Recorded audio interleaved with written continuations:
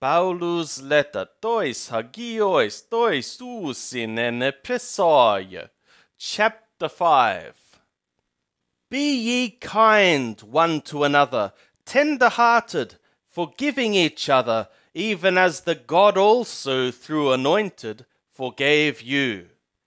Be ye therefore imitators of the God, as beloved children, and walk in mindful love, just as also the Anointed loved us, and gave himself up for us, an offering and a sacrifice to the God, for an aroma of a sweet smell.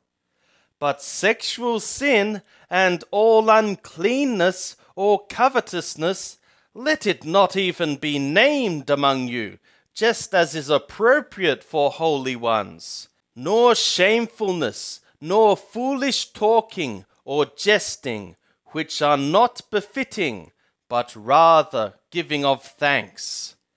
For this be ye knowing that no sexual sinner, nor unclean person, nor covetous man who is an idolater, hath any inheritance in the kingdom of the Anointed and of God.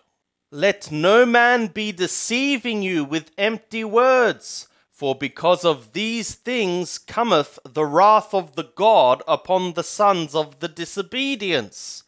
Be not ye therefore fellow takers with them.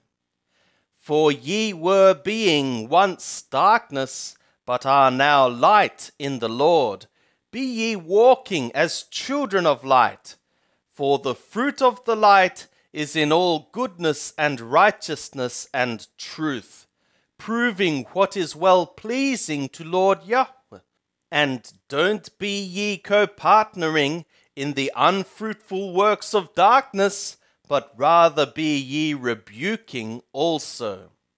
For the things secretly coming into being by them are shameful even to be saying.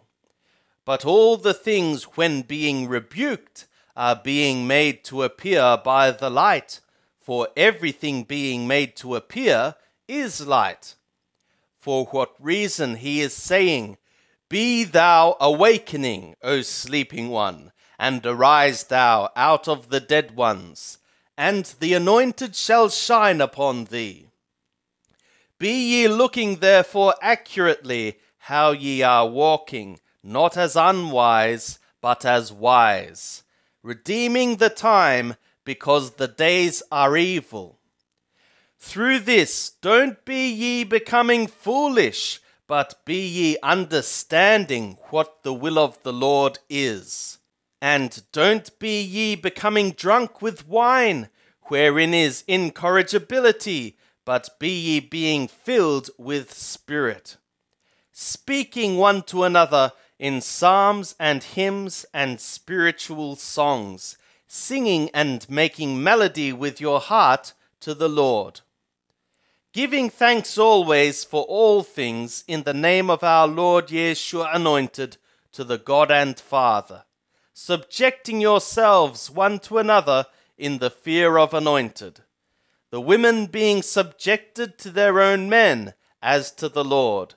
For man is head of the woman, as the Anointed is head of the assembly, being himself Saviour of the body.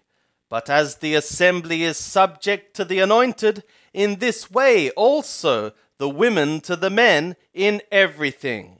The men be ye mindfully loving the women, even as the Anointed also mindfully loved the assembly, and gave himself up for it, so that he might sanctify it, having cleansed it by the washing of the water with the word, so that he might present the assembly to himself a glorious assembly, not having spot or wrinkle or any such thing, but so that it should be holy and without blemish. In this way, the men are obligated to be loving their own women as their own bodies. The man loving his own woman is loving himself. For no man ever hated his own flesh, but nourisheth and cherisheth it, just as the Anointed also the assembly. because we are members of his body. For this cause shall a man leave his father and mother, and shall cleave to the woman, and the two shall become one flesh. This mystery is great, but I am speaking in regard of anointed and of the assembly.